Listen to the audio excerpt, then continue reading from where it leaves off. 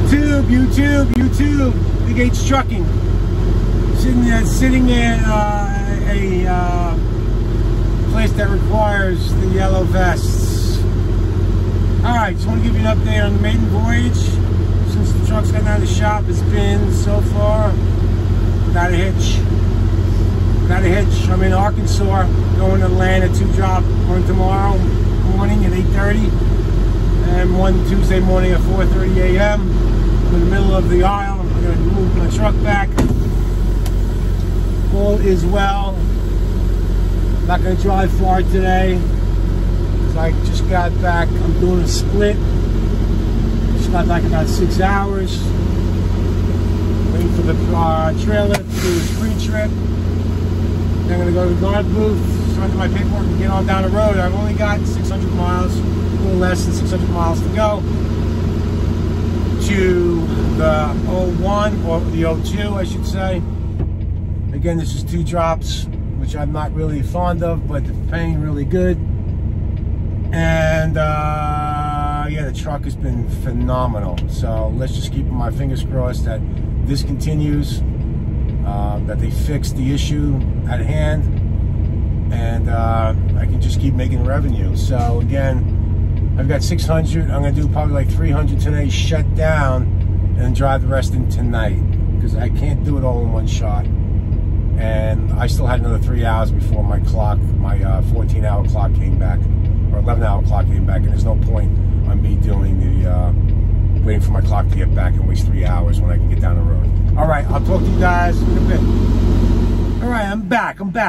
Sitting here at a Roadrunner, or what is it called? Road Ranger, excuse me, Roadrunner. I'm at a Roadrunner, or Road Ranger in Arkansas, right off of 40. So I left the plant this morning, got about an hour and a half. I'm kind of tight for time. I didn't get a complete break-in. I did my A2 split, and I needed a fresh 10-hour. So according to my calculations, I'm 460 miles out from the 90. I should be leaving here about 11:30, and that puts me into Atlanta, Georgia, roughly about 7:30, or at the 90, because I got to go. The 90s in Atlanta, Georgia, Fairburn to be exact. But again, the truck's running phenomenal.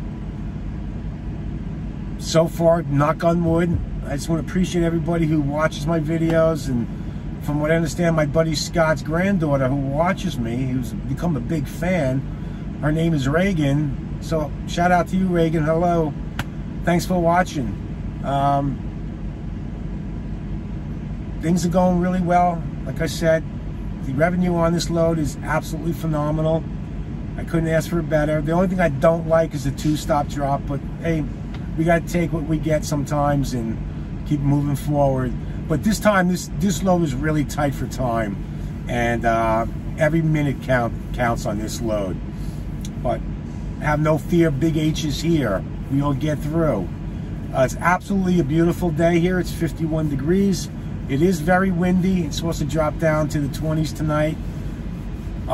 So my plan is to get through Memphis, 55, get on to 22, go through Birmingham, Alabama, go up to 20, up to the 85, and hit a home run and get it off on time. With that being said, folks, I'm going to hit the sack. Like I said, I'm going to leave at 11:30 p.m. And that is actually...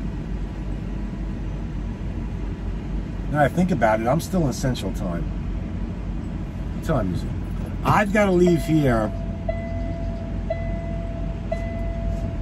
I've got to leave here at 12:30.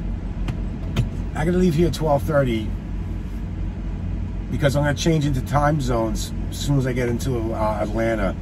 So I'll leave here, which is going to be 11:30 Eastern Standard Time, but 12:30 West Coast Time, Central Time. So you got to be cognizant of that, folks, especially when you're running tight loads. If you're going to go transition into the Eastern Standard Time Zone, not to get fooled that this way you won't be late. All right, so check your clocks. Word advice, little advice to you.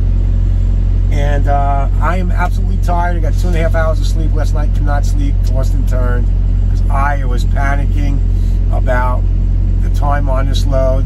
I don't like being late.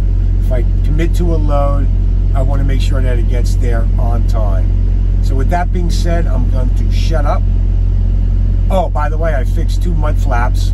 Again, shout out to Scott for reminding me to use, because the bolts are seized and nothing's open today. So I use my X-Acto knife to kind of create a little hole in the mud flap and use my tie wraps to adhere to it, because both sides were dangling in the wind. So shout out to the prime drivers who've had this trailer and did nothing about it for God knows how long. Way to take care of the equipment, folks. Come on, pay attention, get it fixed. So I took care of that. Again, thanks to my buddy Scott. And that's it. So with that being said, stay safe, make good decisions, and remember, get out and check your equipment if you're not sure where you are. Everybody have a great day.